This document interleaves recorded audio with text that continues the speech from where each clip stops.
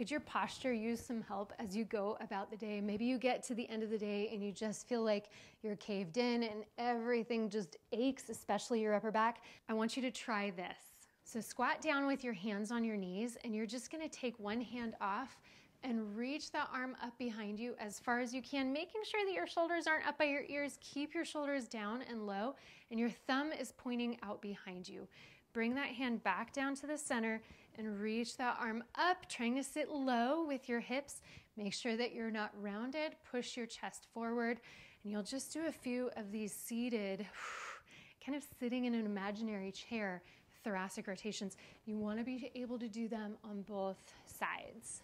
Doing those periodically throughout the day is going to really engage all of your posture muscles, but also give you that stretch that you're looking for, that twisting stretch that feels so good. Be sure to give this one a try and let me know how it feels for you in the comments.